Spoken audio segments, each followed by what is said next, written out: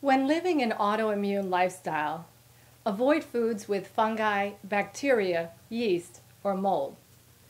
This might sound obvious at first. If we see mold on bread, we either break off the bad part before eating it or throw it out. However, fungi, bacteria, yeast, and mold are already in lots of food we eat. Take fungi. 5.1 million types of fungi grow on old things, especially old food, and decompose it. This is what I call the not fresh food category, such as dried, smoked, aged meats like beef jerky. It's smoked to cure and preserve it. However, in the presence of moisture, it will grow fungi. Same with dried fruit, dehydrated mango, dried veggies like fresh mushrooms that they shrink down. Then there's fungi in what I call the totally not fresh food. Most condiments, mayo, mustard, ketchup, soy sauce, salad dressing, any food that's been around longer has more opportunity for the right conditions for naturally occurring fungi to germinate it. Think of your refrigerator door.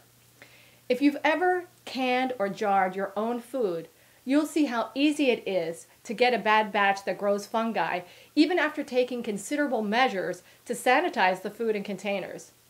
Packaged fruit juices, pre-packaged food, canned vegetables. Then there's bacteria that's purposely added to certain foods, such as yogurt and cheese. Certain foods have yeast added, bread, beer, wine, alcohol. Mold is a type of fungus and is purposefully added to some foods, like blue cheese. Then there are foods that get moldy because of the way we transport and store food, such as pistachios, are very susceptible to mold because they're stored in bulk in humid silos. On the autoimmune lifestyle, we're trying to reduce the amount of fungi, bacteria, yeast, and mold in the body. Avoid all of these. Yes, I know, people have been eating fungi, bacteria, yeast, and mold for 9,000 years. How bad could it be? It can't be great if they tell pregnant women to stop eating blue cheese. Germs are everywhere, in our air, water, soil, food, and yes, inhabiting our bodies.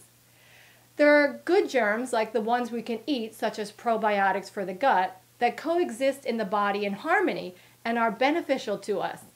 And bad germs, ones that do not benefit us, sometimes we're a host to parasites that cause serious problems, secrete toxins, damage cells, and lead to disease. If you have an autoimmune condition, you're already dealing with a gut that's way out of balance. Eliminate adding additional fungi, bacteria, yeast, and mold, and see if you don't feel a lot better.